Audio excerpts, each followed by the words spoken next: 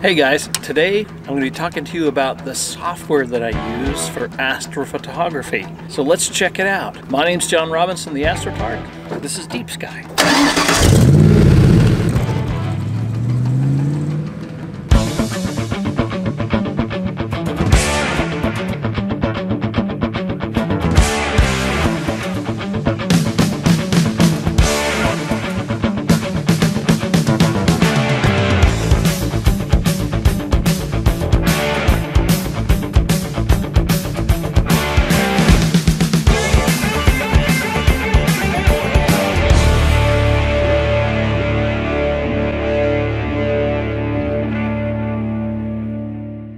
Okay, welcome to the laptop. So I'm going to show you some of the software drivers that I use, applications, and why I use them. So let me show you some B-roll first. I have a laptop in the kitchen where I have a very fast Core i7 processor running and 1.5 terabyte hard drives connected with a very long USB 3.0 cable to a USB 3.0 hub, powered hub, sitting on the leg of the mount tripod outside. Plugged into that powered hub is the camera, the Moonlight autofocuser, and the mount connection itself through the SynScan hand controller. Now the software that I use on the laptop is basically here. I've sort of organized it this way for you so you can see it. Essential software, experimental, utilities, and production. So under essential, this is what I would consider fundamental. You got to have this in order to take astrophotos. The first thing you need to do anything here is ASCOM platform. This is the platform that's going to allow all the different hardware pieces, your mount, your camera, all your equipment basically to communicate to each other through a common platform. It's a pretty handy thing, and you got to start with that. So install this first. But some of the other things I have in here, I have some apps from Moonlight autofocuser. These are the drivers for the Moonlight.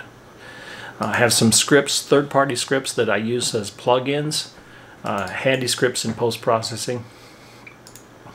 I'll show you those in a minute. AutoStackered is a program that I seldom use, but nevertheless is useful if I need to do planetary image stacking. Since PixInsight doesn't do very well with planetary, I use AutoStackered for that. Deep Sky Stacker was a tool that I used in the early days to do the image integration. I don't use it much anymore. I think PixInsight does a better job anyway. Not sure why, but at some point I thought that .NET 35 setup was important and essential, so it's in here. Another driver for ASCOM, GIMP. This is a third-party program that I use in place of Photoshop. I'm all about low cost, so Photoshop is way too expensive, and I don't like the subscription model that they have at Adobe. So GIMP is free. It works for me, as well as that plugin for astronomy. Again, more Moonlight ASCOM drivers. PhD2. This is the guiding software. And then, of course, PixInsight. This is the post-processing behemoth, which is over $300. That takes a lot to figure it out, but absolutely is a powerful tool. And the activations codes that I use after purchasing the software. Sequence Generator Pro, absolutely essential in planning out and sequencing your image session. Runs all night and controls your mount. Does plate solving, finds targets in the sky to take pictures of. SharpCap, an alternative to Sequence Generator Pro, which I'm starting to play with. Essentially, the idea with SharpCap is rather than, unlike Sequence Generator Pro, which captures a sub every 2 minutes or every 3 minutes, SharpCap doesn't save any files. It saves everything in memory. And essentially what it's trying to do is, as you take a new picture, it will resolve in memory the average pixel value, so you can sort of see the image coming to life before your very eyes, which is a kind of a cool concept. But it depends on having perfect guiding and running the risk of if an airplane gets in your image, it's going to screw it up. But nevertheless, it's sort of fun tool that I play with once in a while. License file for that. Another Skywatcher ASCOM driver. Stellarium. This is a key software that I use for polar alignment, as well as choosing which targets I want to work on during the evening. Here's another driver for the SynScan, and then some files from ZWO. This is the driver for ASCOM, and this is a standalone application that allows you to play with the camera itself. So those are the essentials. Under experimental, I've got Astropixel processor. I'm not even sure what it does. I haven't played with it. Astro Tortilla, Nebulosity, some PIPP. This is another planetary image stacking program that I haven't mastered yet. It seems complicated. I haven't gotten into it. Nebulosity, Registax. Again, experimental, meaning some point I'll get around to playing with these things. I guess maybe the next one that I really want to get into would be this Astropixel processor or the Nebulosity. I've heard other folks, you know, use that software, and I kind of want to get into it and see what it's all about. Some utilities, WinZip, there's a font, an antivirus, TeamViewer, and video production, some watermark stuff, some MPEG stuff, K-Lite codecs. This is the software that I'm using to actually record this desktop, the OBS. Vegas is the choice that I use for mixing the video. So that's it. Those are the files that I have all sort of saved.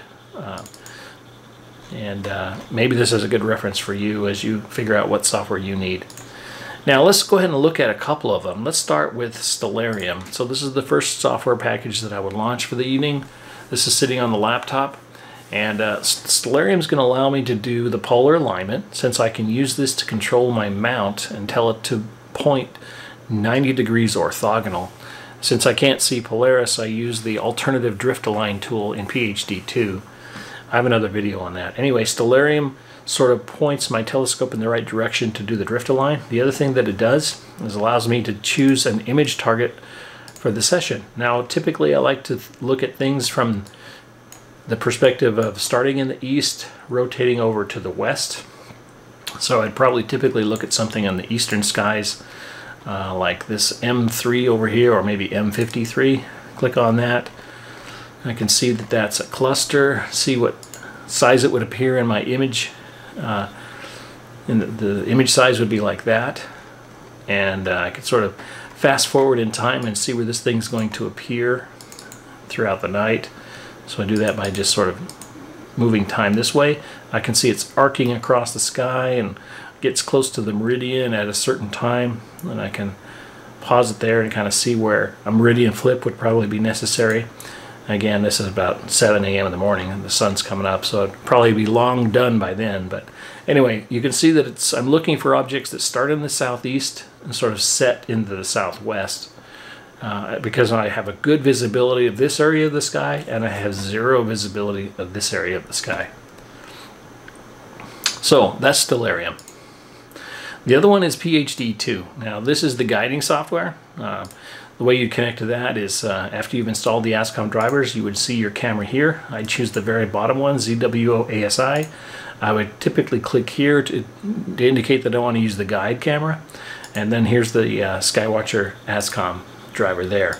Then go ahead and if it were connected, I would start the software and let her rip.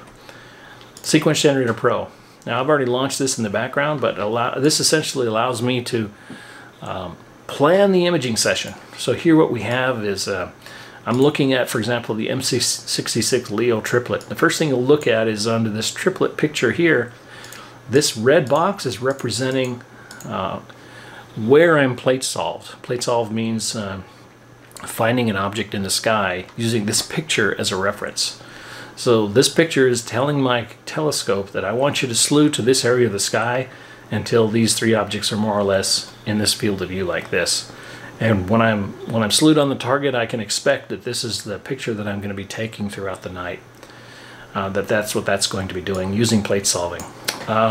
So the M66 Leo triplet looks like I'm capturing Loom and H3 because both of those are enabled. I'm capturing 2-minute exposures. I have 50 here and only 1 here, which seems odd. That should probably be 50 as well. You can see that I have captured 16 out of 50 frames here and 0 out of 50 frames for hydrogen. This is the location where I'm saving everything. I don't know why I'm doing it in Rosette. It seems like an odd place to be storing M66 files, but nevertheless. And here's the file naming convention. It would be the name of the target, the exposure time, the bin, the filter that I'm using, the bias and gain settings that I'm using, the focus position, and the temperature, and finally a sequence number. It's a very long file name, but it helps me to sort of figure out, you know, what it is and where it is and when it is. So I like to have it that way. I can choose to, you know, rotate, allow this event 1 to finish before it begins event 2, or I can rotate event 1 and 2, 1 and 2. I typically don't like to do that because probably I would want to do an autofocus in between each one. I like to limit my autofocusing to only at every 45-minute intervals, so I'd probably use this setting here. Yeah, so this is the sort of the sequencing dialog, and here's all the equipment where you would be connecting your camera, your filter wheel, your focuser, and your mount itself. And to connect, you'd simply click on these little gray buttons here and make them all gold color, and you know you're connected. The other cool, or I guess panel that you need to be familiar with is this control panel here. In the control panel, you know, this is where you're going to monitor your temperature of your camera, or you can even set the temperature. You can set the gain setting for all of these imaging sessions. You can see which filter is currently being used, or you can say go to a specific filter to override the sequence settings, I guess. You can set your autofocus settings in here. I use this a lot, so I'm using every 45 minutes I do an autofocus, or every 3.5 degree temperature change, or every time I do a sequence start, or every time I do a centering action, which would be the result of a plate solve, for example. When I do that, I'm going to capture, for the lume filter, 5-second exposures, for hydrogen, for the rest of the filters, 7-second exposures. And this is the stepper motor position for the focusing point start for that particular filter. So it zooms in and it sets the stepper motor, and it will perform the focus. It measures 7 data points. It steps between 25 stepper motor positions, and then it determines the sort of the V pattern. At the bottom of the V will be determined the new focus position, and it will set that focus position for that filter.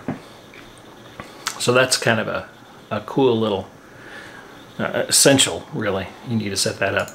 This is where you do your mount settings. This would be responsible, for example, the meridian flip if I were asleep during when it reached the meridian, so that it wouldn't bang itself into the legs of my telescope. And then the plate solving. This is there's lots of ways to do it. I use the plate solve 2. You could also use astronomy.net. Plate solve 2 seems a bit more intuitive. I do max regions for second exposure, 1x1 binning. I do this for a maximum of up to 25 times, so that it can center itself to within 35 pixels of this red box here. And yeah, that's the control panel. So I should mention that all this is under the control of the narrowband only and the profile. So I'm using the equipment profile called narrowband only. This is where you set all your default settings, like your file naming pattern, your cool down temperature, your gain settings. Similarly, there are default values for the filters, for the focus, for the telescope, for the plate solving, and the auto guiding. Now these profile settings can be overridden in the control panel, and the control panel settings can be overridden in the event itself. So for example, in the equipment profile, you can see that I have a default camera gain of 139. I can override the default gain for the equipment profile in the control panel by just setting this to 75. And by doing so, this would apply a gain setting of 75 to all of these sequences in this panel here. But let's say I wanted 75 gain for all the sequences except for the Leo triplet. For the Leo triplet, I want to use a gain setting of 0. So essentially this setting here overrides the control panel setting. The control panel setting overrides the profile manager setting. Anyway, useful tip. So anyway, that's Sequence Generator Pro. And yeah, I'm going through this really quickly. I'm sure you may have questions. Just let me know what questions you may have. Let's see, what else we want to talk about? Maybe GIMP. I do get into GIMP a little bit. As I said, I'm not a big fan of Photoshop because of the expense. Although it is a very capable piece of software, I think GIMP does a fine job. What I really like about GIMP is it has some filters for, you know, like this noise reduction here that I really like. And it can also do some color tuning and sharpening. It just finishes off and does some different algorithms compared to PixInsight. And sometimes it's a nice little way to fine-tune the images in the end. Okay, so that's the software that I use. I hope that, I know it was fast and furious, but if you've watched it this long, then this must have been useful to you. Anyway, thanks for tuning in. Let me know in the comment section if you have any specific questions about the settings that I use or any of the software that I use. In the meantime, clear skies.